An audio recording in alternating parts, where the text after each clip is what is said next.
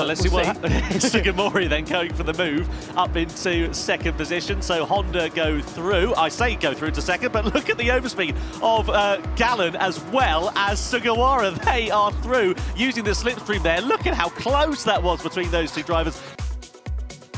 Kind of. I mean, we're getting to the point now where it is time to send it. Send it ours, we are in them. And there's one of them up the inside of Okamoto. Open the door for the briefest of time. And Bazoa didn't need asking twice. Straight through, up into fourth. Great move by the Honda driver. Baptiste Beauvoir is still leading Kokubun. You see just sort of dragging him down the straight. These guys are unsafe. Oh, that's not where you want to go. I'm surprised that car stayed glued to the circuit. That curb can spit you out, and Kokubun really risking it all for not really much gain because he's in second now, but this is where he was before. Yeah.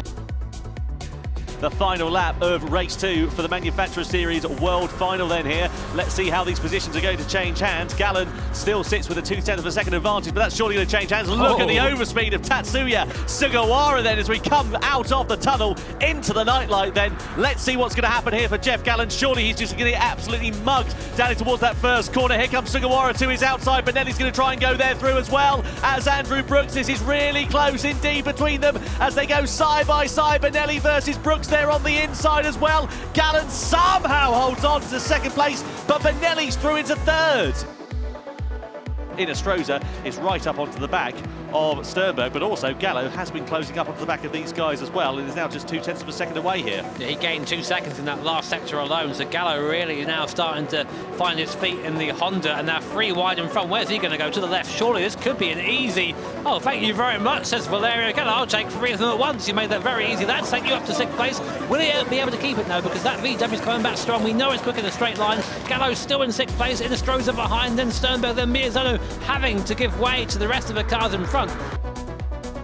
Yeah, exactly. I think what I'm saying there is we need to make... You always have these sort of rehearsals of the run to the line as, again, the position shuffle as we go down towards T1 once again. Gallen now into second. There's third and fourth Sugawara, but then he's going to drive by all of them 3 wide for a second because why the hell not? It's only lap 6, so might as well see what we can do. It's Brooks going to go up the inside here, try and take the place back. No, there's an air of caution, I think, in Brooks' driving, maybe from all the issues he's had previously, but...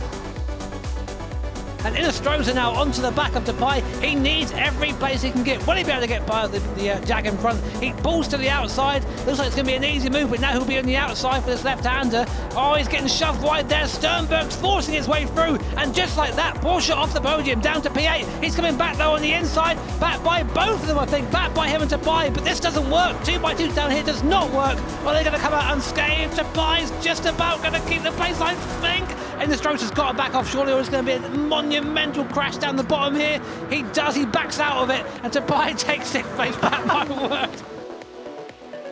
Tomoaki Yamanaka into the tunnel and across the timing line, but second place is getting really close there between Gallen and Benelli. Yamanaka wins race 2 of the World Final, but it's side by side to the line. The second and Benelli mugs Gallen on the line. Sugawara ahead of Brooks as well. Brooks does get it on the line. But Depay's wide, here comes Inestrosa, contact between the two.